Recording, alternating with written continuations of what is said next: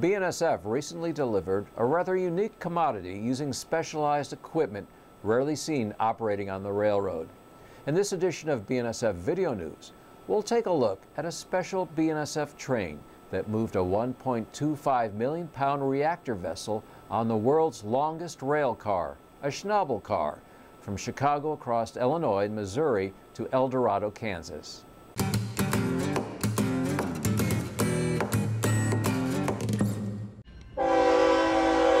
For rail fans, this high-wide move was a special treat and unique photo opportunity.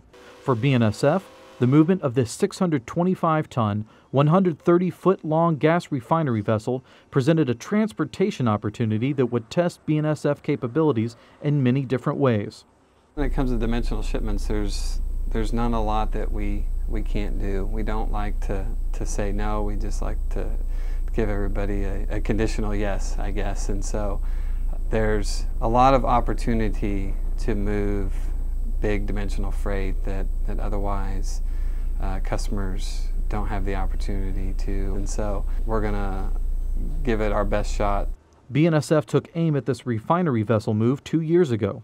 The upfront work was characterized by meticulous planning, communication, and research to create both a transportation plan and identify the right equipment. The equipment to hold the piece, it's a very specialized rail car, what they call a Schnabel Car. It's a giant vice grip that when you rest the piece down inside of it, it basically collapses around the piece that you're moving. Besides the equipment, it took an extreme amount of collaboration within BNSF. Moving this load on this Schnabel Car presented many challenges. To begin with, the route had to be determined, and operations had to consider other rail traffic along that route. The impact of any 15-mile-an-hour train on our system is going to be significant. We spent a lot of time planning to ensure that we had minimal exposure to hurting the transit of our other trains. Next, the clearance group surveyed every step of the way to determine potential obstructions. In some cases, engineering employees would have to temporarily move signals and other fixtures to clear the way for the train. My impression when I thought it was for the first time, it was like moving a dirigible through a water hose. It was quite a big task. In addition to its tremendous size, the Schnabel Car has unique operating capabilities.